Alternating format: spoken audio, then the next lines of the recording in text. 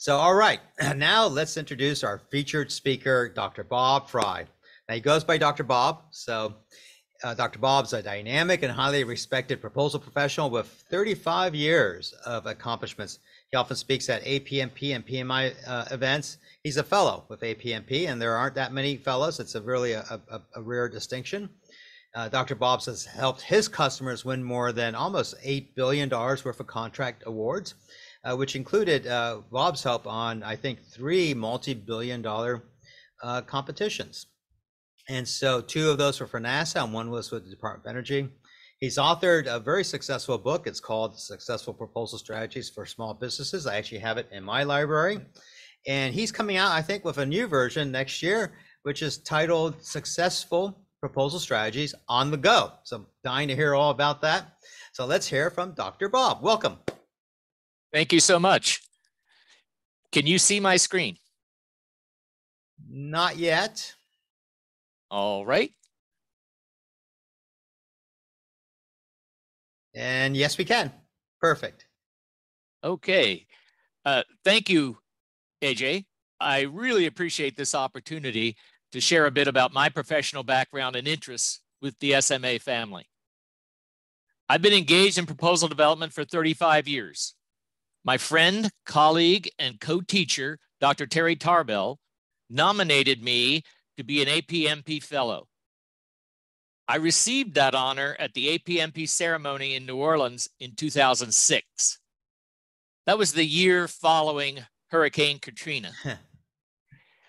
Looking down from my hotel room, I distinctly remember seeing debris on the roofs of the buildings nearby. The collage of images here on my opening slide gives you some insight into my passions outside of business. First is photography of nature and sports, for example. I particularly enjoy heliphotography from 3,000 or 4,000 feet in the air. I've had the good fortune to have sold more than 2,000 of my images, both editorially and commercially, through a stock photo website. Here, a great white egret launches into flight in the Chincoteague National Wildlife Refuge in coastal Virginia. The gold glove on the left belonged to the late, great Hank Aaron, a National League All-Star for 20 seasons. I took this image at the Baseball Hall of Fame in Cooperstown, New York, the same year that the Washington Nationals won the World Series. My second passion is woodworking, most recently wood turning. I taught myself how to turn wooden projects using chisels on my lathe at home. The image in the lower right corner is of a small lidded cup that I handcrafted from gluing together 6 very dense exotic hardwoods. The 2 men standing on either side of me here were instrumental in my growth and development as a proposal professional.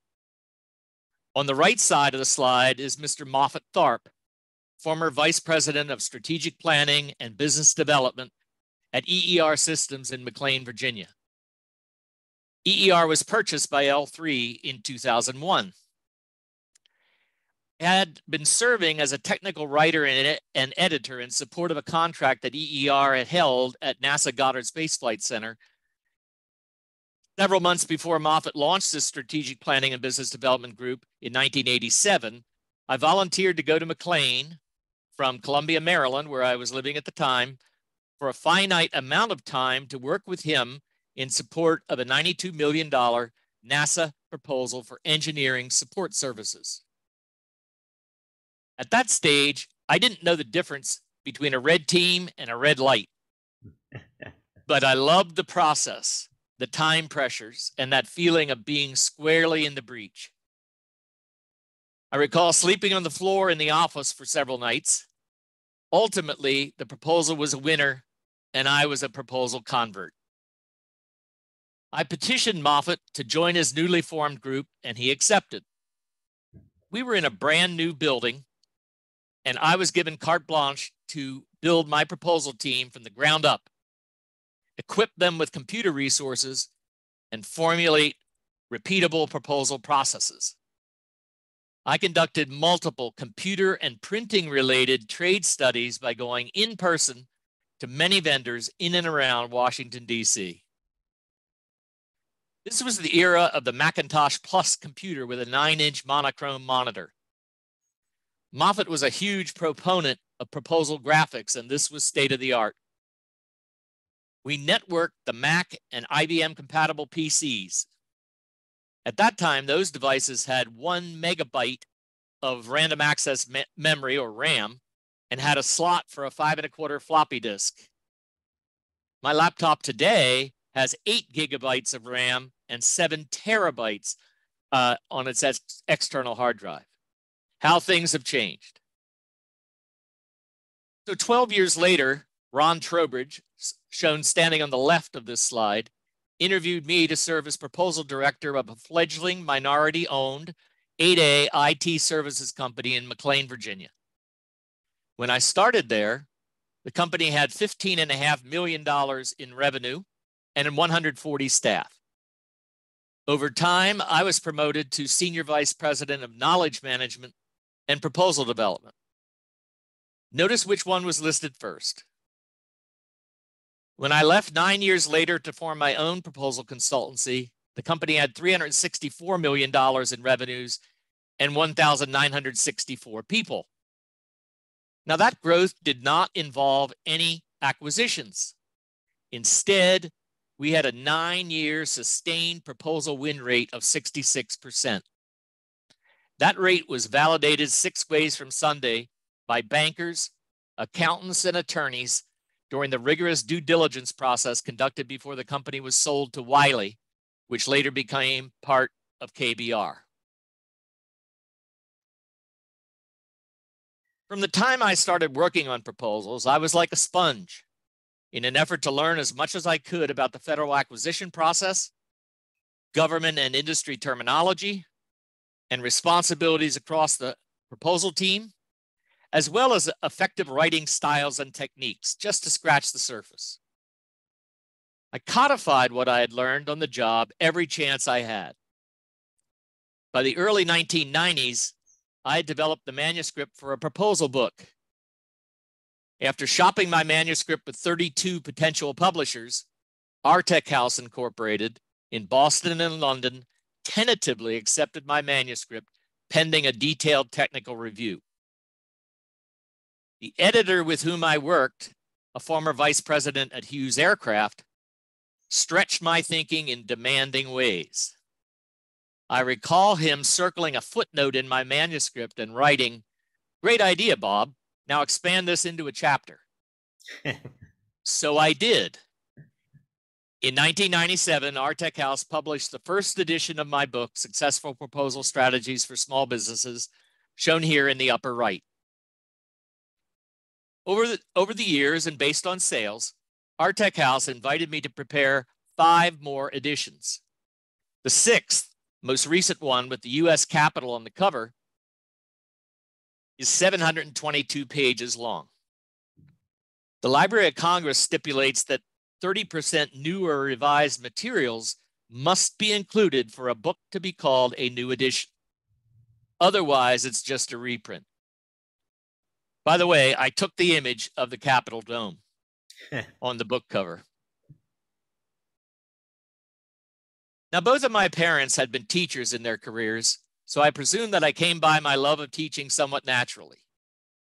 During the past 25 years, I have conducted proposal and capture management training for more than 4,100 entrepreneurs, small and large business proposal staff, and government civil servants. On the left-hand side of this slide, I had just finished teaching a group of 30 government staff at NASA Langley Research Center in Hampton, Virginia.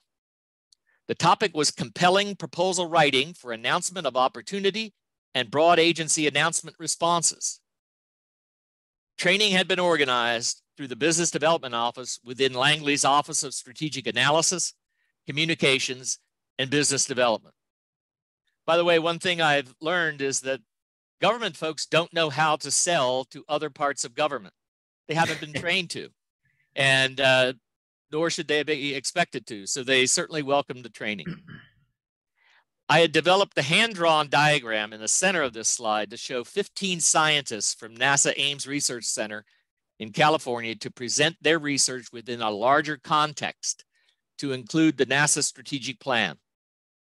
My seminar was entitled, Increasing the Probability of Gaining Funding for Your Work. For me, working closely with a team of diverse people, both as a group and individually, to confidently present technical, management, past performance, and scenario-based information to government evaluators is very rewarding. It's gratifying to see how each presenter matures and the team as a whole gels. Having the individuals peak at the right time and at the same time is a challenge that I very much enjoy addressing and surmounting. Now, the COVID-19 pandemic presented logistical hurdles for me as an orals coach, ensuring a common screen background, controlling household noises, preventing people from talking over each other, and conveying a sense of the presenters being an integrated team stood among the hurdles. But it was doable and also successful. In 2017, I had the opportunity to support a group of very accomplished astronomers, senior scientists, operations experts, engineers, test pilots, and managers at NASA Ames Research Center in Mountain View, California. The focus was on the senior review proposal to assess the science return on investment for the Stratospheric Observatory for Infrared Astronomy called SOFIA. The aircraft is shown in the lower left. SOFIA is a highly modified 747 SP aircraft. The joint NASA and German Center for Aeronautics and Space Science asset flew 99% above the Earth's atmosphere with sophisticated telescopes and other instruments on board to study infrared astrophysics. The illustration on the right shows the 21 major NASA proposal wins in which I have participated during my career thus far. To be sure, I have supported a broad cross-section of civilian, defense, and intelligence community proposal efforts, while including winning a $1 billion Department of Energy proposal that was a joint government-industry partnership. However, my primary affinity is for NASA proposals as a proposal strategist, architect, writer, reviewer, and orals coach. Before I close, I wanted to recognize the efforts of Melissa Miller and Heather Kirkpatrick in helping me become acclimated to SMA. Really appreciate your guidance and your advocacy. Thank you so much. Back to you, AJ. Great. Thank you, Dr. Bob. What a fascinating story. Thank you for sharing your insights and a bit about your personal journey into proposals. I think every one of us has our own personal journey in terms of how we ended up into this really unique profession.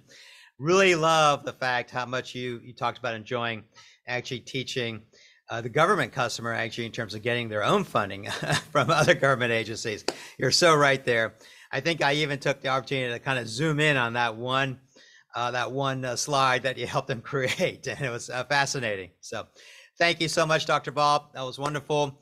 And a shout out, thank you for the shout outs to Melissa and to Heather. And now I'm going to do a shout out to all of our sales teams and lead customer relationship managers. Remember, if you've got a NASA competition coming up, who are you going to call first? Dr. Bob, right? All right. So thank you so much, Dr. Bob. And welcome to the SMA family. Thanks for sharing a bit about your personal life and your career and your interests. And I think we're going to probably look forward to perhaps hearing from you next year about your wood carving. That's we always like to share. Every one of us has a personal hobby, and it's quite interesting in terms of sharing kind of our personal hobbies with each other. I think everyone's always kind of found that as a fun part of our town halls. So, all right, Nicole is here with us too. Yeah, great. Hi. Thank you so much, AJ and Dr. Bob. Well, we'll definitely have you back in 2023 so we can learn about your expertise on woodworking.